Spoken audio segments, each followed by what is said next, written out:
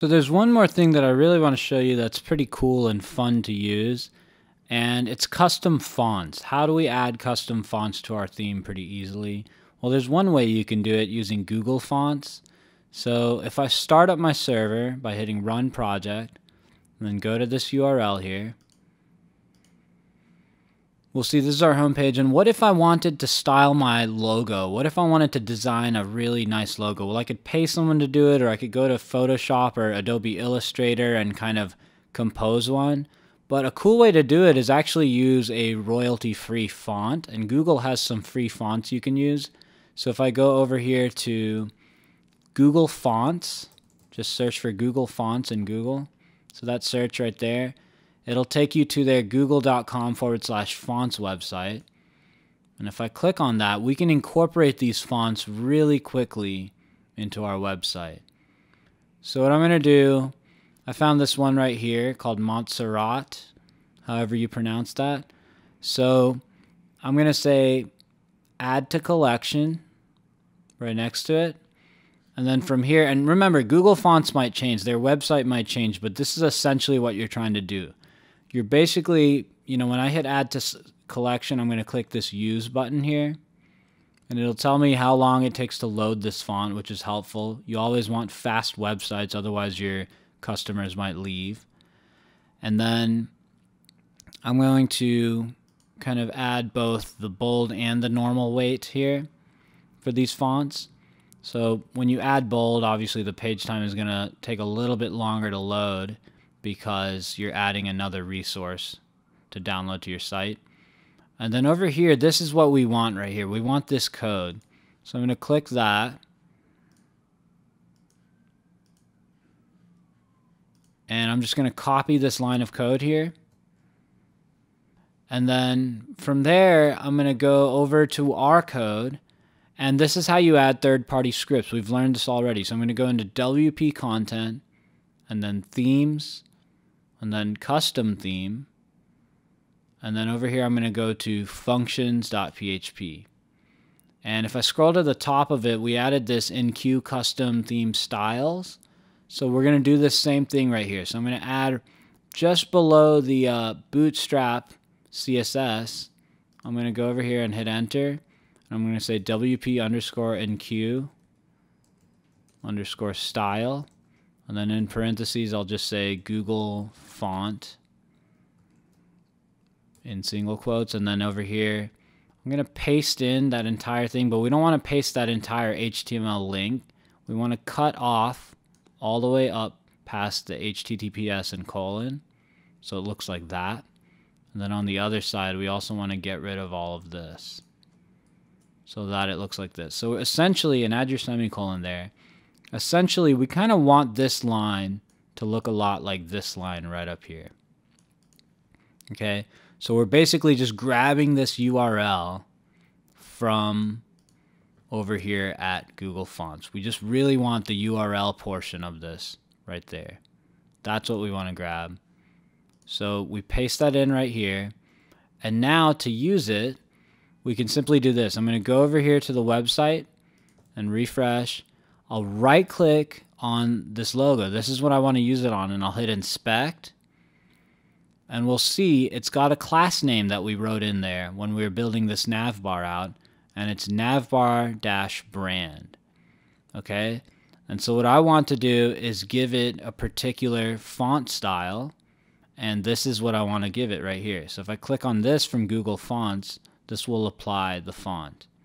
Okay, so if I go back over here to our site, I can even test it out in the inspector just by pasting it in. There you go. Now we've got a custom font in there. Okay, so let's go ahead and hard code that into our styles now.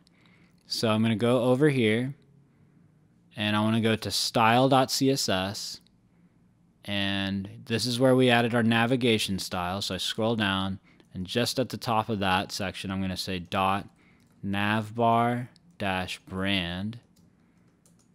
And then I want to go over to Google Fonts, and this is what I want to grab. I want to grab that little font family thing right there, that CSS rule, and it's set equal to Montserrat. So I grab that, and I paste it in right here. And if I save that now, from here on, my logo on all my pages will have that custom font to it, which is pretty nice. So if I go to any of my other pages, it'll stay there. Now, it just says brand. Let's go ahead and change that to be our site name as well. And we can do that inside of our header file. So header.php, if I open that up, this is where we've hard-coded the word brand. Right there, for me, it's kind of, you got to look through your navbar section over here. Inside the navbar, find the word brand. Okay? And we're just going to change this out. Say the following. So we're going to go in here inside of this href here, and we're going to inject some PHP in there so that it links to the home page of our site. So note this down carefully and pause if you need to. So echo, and then escape underscore URL, that's a safety feature, and then home underscore URL. We want to echo out the home URL of our website, and we'll add this / in single quotes there, just like that. And then we close out this PHP chunk. So we just added, I'm going to highlight what we're injecting inside of the href of our anchor tag right there. That snippet of code will translate into the URL of the homepage of our site. Now, in terms of the brand name itself, we'll want to change that. We'll just want to inject it dynamically. So we could hard code our company name or whatever we want there. But what I'm going to do is use PHP to do that. And this is kind of the best practice. So in here, we're going to inject our site's name. So we'll say blog info. We used this in the footer already. And then name in single quotes, like that. So if I save all of this now, and I go over here, and I refresh, there we go. Now our kind of brand name, our blog name is showing there, and it's using that custom font. And we even set different font weights, right? So you can look at this example here if you wanted to apply different font weights.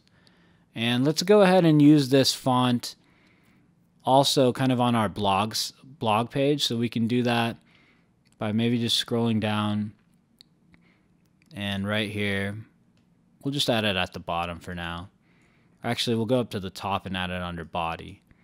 So these are kind of our generic rules. We'll just say for all the H2s on our site, we'll also give it that font family of Montserrat, or however you pronounce that.